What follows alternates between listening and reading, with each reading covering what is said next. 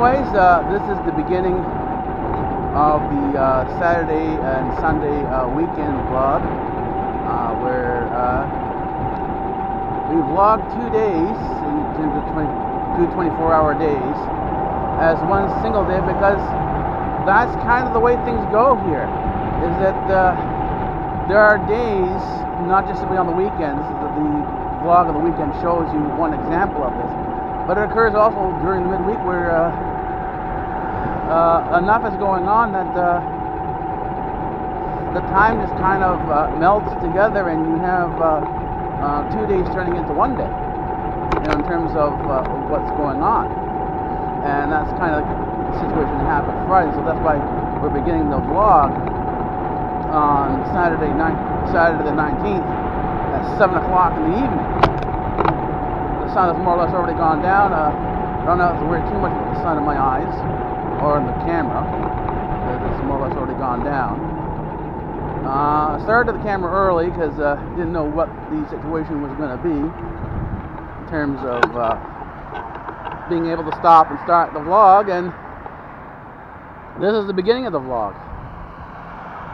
So this is the opening clip, and so you have to wait for the lights and everything. It's the same thing as following all the rules of traffic, but you're on the scooter and you're out in the open.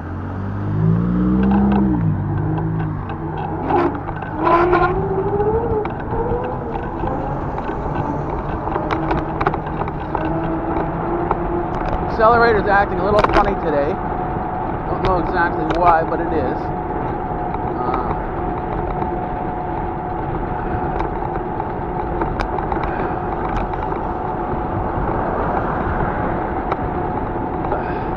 I'm more comfortable today than I was on Thursday. It seems like every time I ride this, I get better and better in terms of in terms of the comfort level. So that's, I suppose, a good thing. Dead squirrel.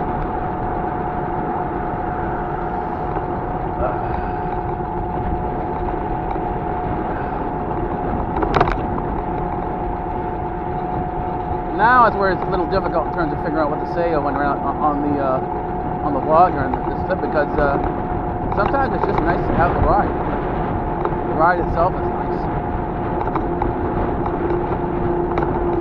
I'm updating my YouTube vlog, adding more channels. I found some new RV camping channels that are family channels that are very nice. I think that most of the guys there, even some of the girls, are into this speed thing, where they like going fast. I'm more of it in for the ride, the journey, and so going fast doesn't necessarily excite me. I think that's what it is. I think the brakes are a little touchy, and if the brakes are on even just a little bit, they can impede the speed of the scooter. And that's why I think that sometimes if you're tense, I have to have 3 fingers on the brake at all times, but if my hands tense up, I can end up squeezing the brake without necessarily realizing and leaving that little tiny squeeze, which shouldn't really do anything, but does. Then the brakes kick in.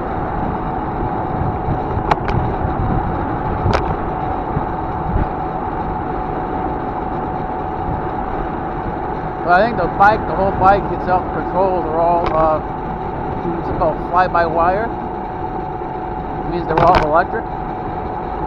It seems to me that riding the scooter like this, the shocks are breaking in, and I don't feel the bumps as much as I did before. So I went over a sewer cover a few seconds ago, and I didn't feel anything. So, and the thing is, they're probably going to end up vlogging on the way back tonight, because the vlog Thursday night, Thursday night's clip, worked very well. It was a nice bit of scenery. So I now have a way to vlog that's different from my place. So it's vlog as you go. try to avoid the manhole covers, not go over them as much as, like, you know. I'm still keeping my eyes on the road. I'm not looking at the speedometer or anything like that. Should have gone to the right rather than to the left. But anyways, there was some mistakes. Smell the restaurants, you smell the cooking.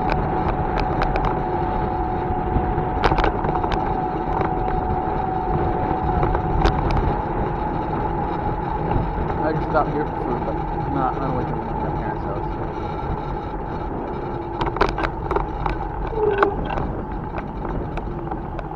Another stoplight. Getting better at the braking. Now let's see if we can get better at the takeoff. Getting somewhat better. Again, it's the accelerator. The accelerator's a little touchy, so you end up taking off faster than you expect to, but you don't have the balance yet. And getting that balance right is a key factor. Here comes another bus. This guy's going faster than the last one on Thursday night. So, but anyways, he gave me a full lane to go around, and I'm happy with that. Wasn't as unnerved as I was on Thursday. You never know how you're going to experience something, so that anticipation often dampens the moods and brings in some degree of anxiety.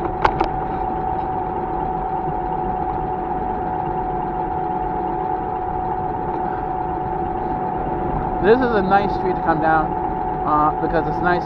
They're backyards and they're large yards. This is the way it was earlier on. A lot of them were Italian, now most of them are Asian. But it's nicely aligned with trees, so it's a nice ride.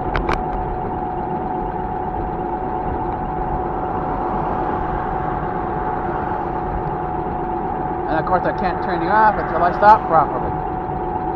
Of course, you're not going to know that because I'm going to edit that part out. Well, that's, of course, it's a nice ride.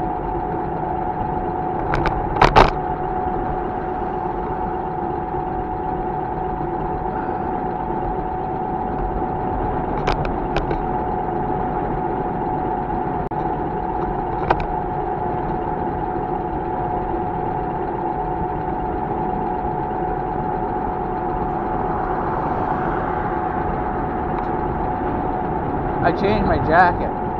I'm wearing my winter jacket now because it's too cold to ride out without the jacket. So winter's here. It went down to just about 34 degrees Fahrenheit last night. So in Toronto, we're skipping through fall and going right to winter.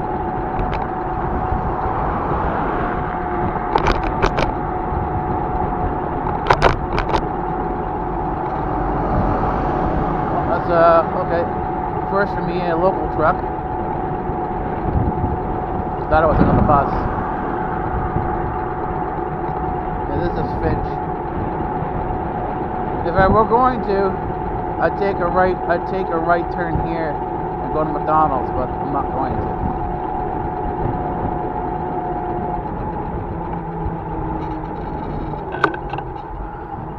There's the brakes again.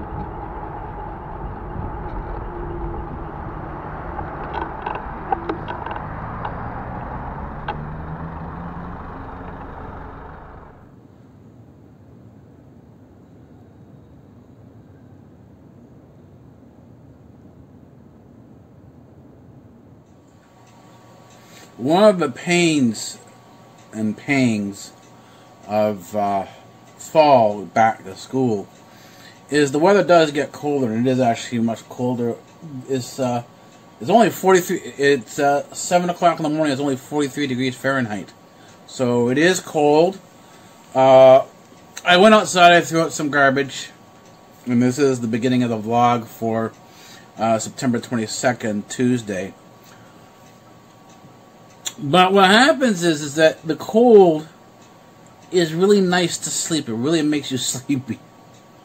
And I feel sorry for kids who have to go to school. Oh, you have to have a schedule. You have to get up early in the morning. why don't kids want to get, or why don't people actually, because I know there are adults who don't want to get up early in the morning, like 6, 7 o'clock in the morning. And it's because when it's cold, you want to be sleeping. It's basically a hibernation response. And so you go outside, it's cold, it's brisk, it wakes you up, and you go back to your place, and it's nice and warm and toasty, and you don't want to leave. You want to go back to bed. That's kind of the situation here, is that even though part of it is because my sleep is cut short on a regular basis, so I'm not getting the full sleep, I'm not getting the full rest that I should be getting, that my body just wants to be back in bed again, and seems to be calling out for it. The body seems to have this sort of intuition and senses, hey, get back to bed, you're going to go back to sleep. This is particularly when your body is, a lot of times after weightlifting, or doing any physical exercise and you haven't done that physical exercise for a long time, the body lets you know its displeasure, even though it's getting better, by the amount of pain that you have, the soreness. And my soreness seems to have turned out, particularly in the right leg, that because of the way you stop with the scooter, is part of it is you use your feet, particularly when you get slow enough that the balance on the scooter is rather precarious. You end up using your feet to do the balance load. If you land on it the wrong way, and apparently I did, and you kind of roll the ankle, and that's what's happened. Is I realized that the pain is more than just the soreness of exercise, that I have also rolled the ankle on one of the stops. I'm still learning how to get I'm still adjusting to the brakes of the bike, and so my landings, my stoppings are not what they should be in terms of in terms of the I guess you call the proper functioning of the bike in terms of the operation of the bike. You as the operator are less than sufficient, but yet you're still going anyway. But the thing is, if you don't do it, you're not going to learn. So you just keep the slower speeds. You stay in the right lane, and you don't try to do anything that's heroic, because you're still learning.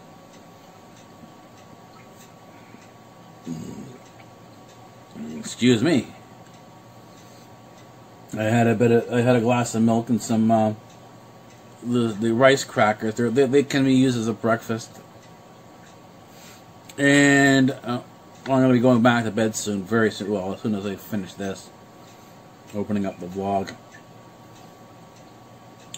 It is you learn as you go along. That's kind of how things end up working out. And I said, things start back up in September, and we're into the second or third week of September. And I'm increasing my meditation. The meditation is an important part of your life when you're a practitioner of the path, and this is because the meditation brings in added benefits. There's actually a learning process when you do the meditation. So you don't start off amazing. You start off bit by bit, and slowly, as the months and years go by, you increase your what we'll call the practice. And these are the practice and the meditation are the spiritual exercises to improve the quality of the soul, the ability of the soul, the radiance of the soul, because it's part of your what they call the aura. Well, when people say, "Oh, you have an aura," well, they're talking about the soul. That's the evidence of the soul. Where before in classical mechanics you would say, in classical physics they say, that's all, bunkum. And this is where a lot of your debunkers will come from on the classical side. When you get into quantum mechanics, and this is the whole thing that Planck had done, is that not so fast. We don't know everything that is there go on in the universe, and now we find out that our actual knowledge of the universe is rather pitiful. It maxes out at 5%, because what 95% of the universe is dark matter, and dark energy, and we have no idea what that is. Anyway, I'll leave you with that thought.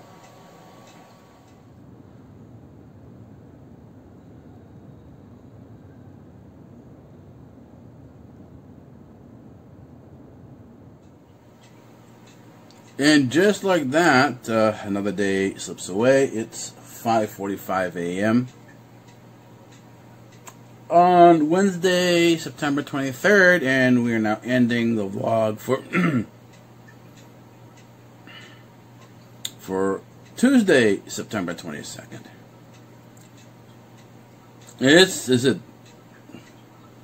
The days unknowingly in some manner disappear. You think you're doing, some aspects of the day feel slow and cumbersome, but the rest of the day and into the night seems pretty quick. It goes by in almost a blur. Did that day just pass?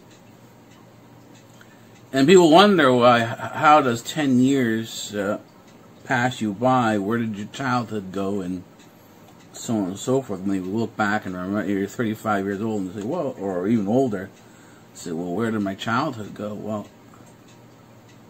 you were out having fun, sort of.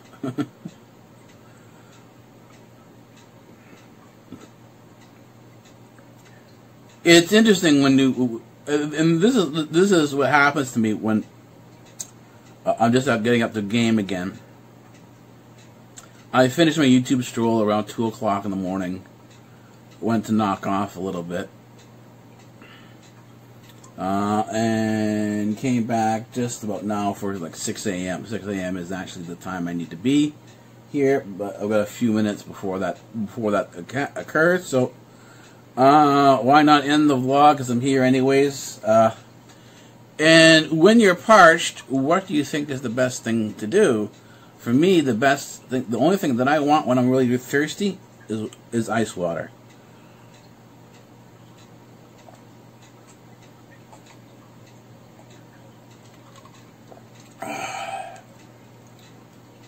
Which means I have to make more ice. I've actually gone through almost an entire bag, a large Ziploc bag of ice. So I have to do tomorrow. I'll have to sit there for. The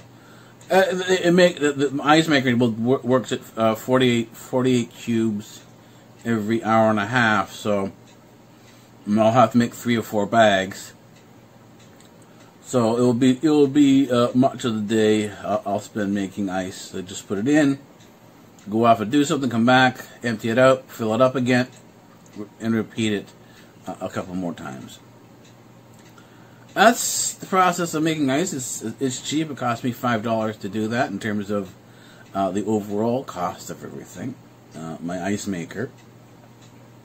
It's just an ice cube tray that holds 48 cubes that produces, 48 cubes at a time. And this the tray I showed you before. It's the green one that came in I'm using right now. And it's a nice thing. I do enjoy my ice water. It does satisfy the thirst. It wakes me up. It clears away enough of the mental fog that one begins to realize that a large chunk of the mental fog when you wake up, in many cases, is due to dehydration. That the body, the brain, doesn't have enough water to continue functioning at the way it usually does. So, yay for that, and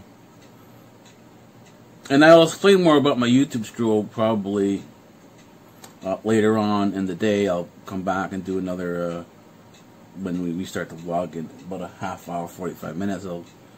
Maybe we'll talk a little bit more about the YouTube stroll. Because I've adjusted it, and I'm working on getting the graphics for the new channels I've added. I've also spoken to one of the YouTubers on ourfamilynest, sort of in contact with Candy. Every vlogger at some point in time has a question. Well, what am I doing wrong? In other words, you see another channel another family channel. They're doing very, very well. You were doing very well, but now you're not doing as well as you did before. And that's because in many cases situations change. So the question is, when the situations do change and you're stuck in this particular position, it's not that what you're doing is necessarily wrong. Maybe there needs to be an adjustment. You need to sort of rethink or reconfigure how you're doing things to adjust to the new reality. And the thing is, in many cases, it is the discussion that maybe, well, okay, if someone's going off and getting a job and your family that and not vlogging, maybe the incentive would be more along the lines of like a profit sharing type of thing. If you're making enough money to buy a house and you're doing well enough in there, let's look at the people who are in the vlog and ask the question, well, do you want to make more money? And give an option as they vlog, if they vlog, to give them more money, based on the amount of time that they spend vlogging. And then adding to your channel, adding to your brand. Because YouTube is actually you need to treat it like a TV station. You're a channel. And yes, okay, you have the one content there, but you don't only have to have that one content. You can work on other things. That's part of your job, is to create the content there. But it's always a difficult thing that's hit and miss all the time. You don't know what people are going to like or what they're not going to like. And so you got to sort of stick in there and try different things out. Clintus is funding this out. And now it's Can Easter and Our Family Nest. The Riches, I don't know what they're necessarily doing. They've gone from posting on a daily basis to posting almost every other day. So